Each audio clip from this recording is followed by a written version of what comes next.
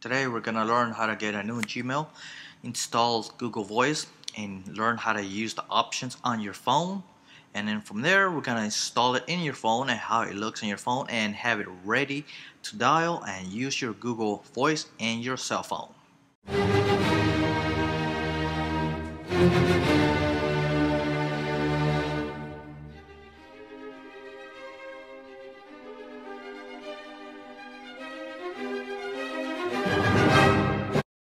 If you don't have a Google Gmail, we're gonna open a new Gmail account.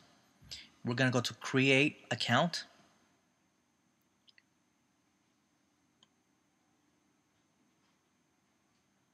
Type in your name and just fill up all the blanks, and from there on you will have a new Gmail account.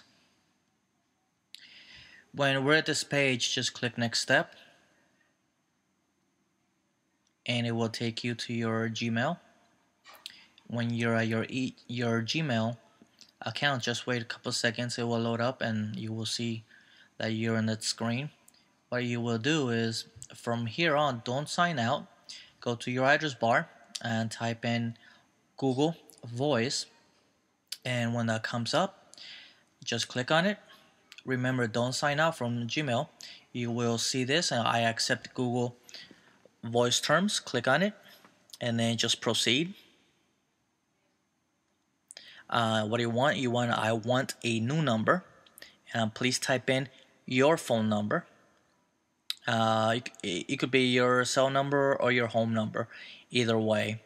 So just put your cell number if you feel comfortable with it. I got this number from Text Me. In another video I will show you how to get it, and press continue. What it will do, it will give you this number and your phone will ring. Call me now. Just click call me now. It will call your cell number or which number, whatever number you put in. Now after you punched in that code on your phone, this screen will come up. You get to choose your Google Voice number. Type in the area code you would like. It could be anywhere in the country. Remember, it's US only. I will type in a 925 area code, and I like this 925 here. I will click on it and continue, and that's it. That's pretty much it, and just finish.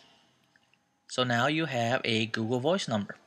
Go on your app, on your Google Voice app on your Android or iOS phone, and click next. When this screen comes up, you will see a bunch of accounts. If you do have accounts, if you don't, click add account, existing account, and type in the new account, the new Gmail that we did open up. Type it in, type in your password, and just wait till it loads up on your phone. It's gonna take a couple minutes to do all that, and you will see all the information on your phone, everything that's syncing, all your contacts, your Gmails, your Google Playbooks, people, your address book. My choice is that I don't like all these things to sync, so I do take them off. I take off. The only thing I like to sync is just my Gmail and my app data. That's about it. I already have too many Gmail accounts to keep adding more syncs to them. I just like to sync my main Gmail to it. So I uncheck all of these and just leave one checked, and that's the app data. The sync Gmail, that's really up to you if you want to leave it, but that's the one I leave. Next, you will come up with this screen, but now you will see your new Gmail, and click on it,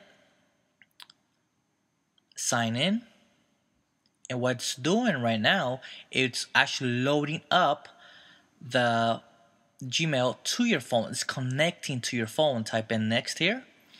And this is the phone number. This is the phone number we did put on Google Voice. So click on that, type in next, and you will see it gives you an option, gives you 4 options. You use Google Voice to make all calls.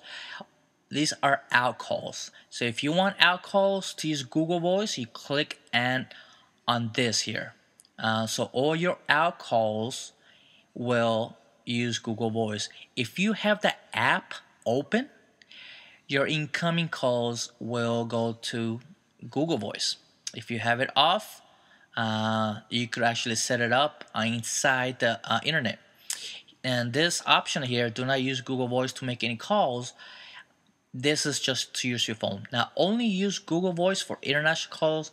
I believe if you go on the website, it will actually tell you all the rates to call a different country.